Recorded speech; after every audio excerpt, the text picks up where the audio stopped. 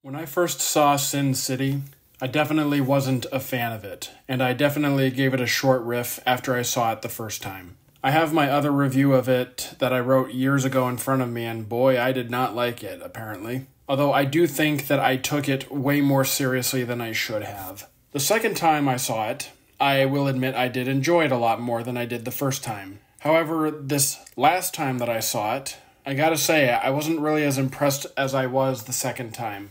I kind of look at it as kind of like Scott Pilgrim vs. the World if it had a dark tone to it. It's weird to say this, but some of the things that bothered me about this movie the first time came up again. Like some of the actors are kind of terrible at acting. Go figure. But there are things that I did like about it the second time that still stuck with me this time. And another thing that I find that still kind of bugs me is the physics of it. For whatever reason, I'm okay with the fact that Marv is like Spider-Man and the Hulk combined, where he's able to rip bars off of solid concrete and has the upper body strength of a gorilla. But when Marv is holding a guy's face to the asphalt of the road as he's driving and the guy's not dead, that's where it gets to be a little bit ridiculous to me. Though I feel as though I definitely understand way more about this movie now than the first or second time that I watched it. It's not necessarily meant to have an airtight story, physics that make sense, or the greatest of acting jobs here, though that last one would have added a bit more to it. But rather, it's more meant to convey the look and feel of film noir.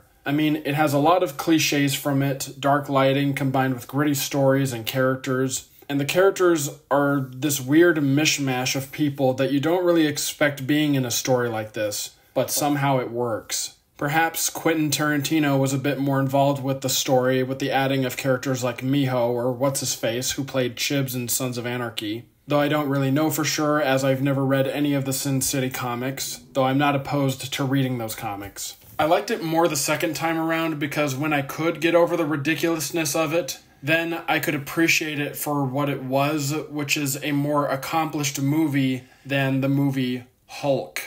In trying to make a comic book movie, into a movie, as well as making some of the grittiest film noir. Because when I could get over the ridiculousness of Sin City, then I could appreciate it for what it was, which was a more accomplished movie than the movie Hulk by Ang Lee. In that, from what I heard, Ang Lee was trying to make a comic book into a movie, and it failed because Hulk is one of the worst movies I've ever seen. But also this movie was able to accomplish making some of the grittiest film noir possible. With a title like Sin City, you know it's going to be full of stories that are depraved, where the good guys try to win but in the end they lose, stories of corrupt senators, stories of murder mysteries where the killer has no real rhyme or reason, and the guy who is trying to solve this mystery is trying to figure it out.